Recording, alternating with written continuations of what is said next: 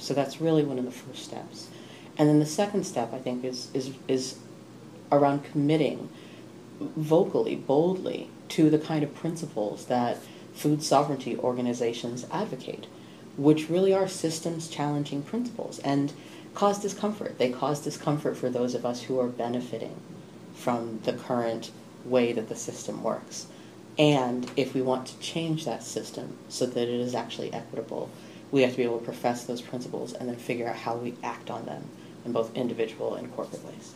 We have to begin the practice of critically examining how systems of power and oppression work in our society on both interpersonal and cultural institutions.